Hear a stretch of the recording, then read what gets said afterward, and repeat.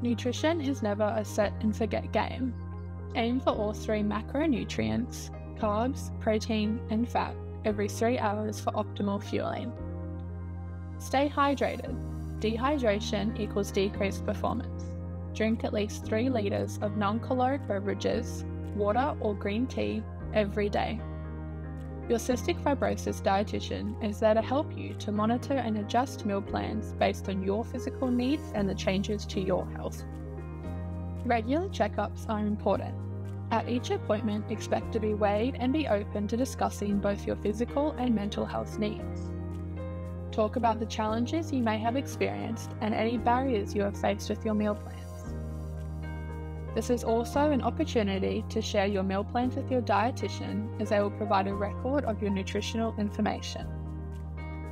The role of family and friends in supporting dietary management is important, as not only they will be sharing meals with you, but they will also be shopping with you, or perhaps even shopping for the entire family.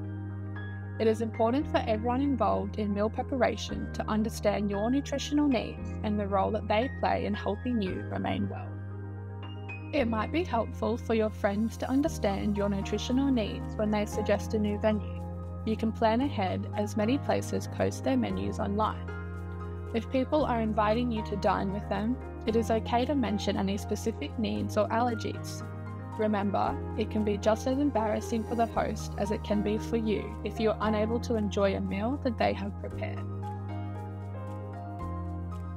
Cystic fibrosis is a whole-of-body disease, and when it comes to nutrition, you need a holistic approach.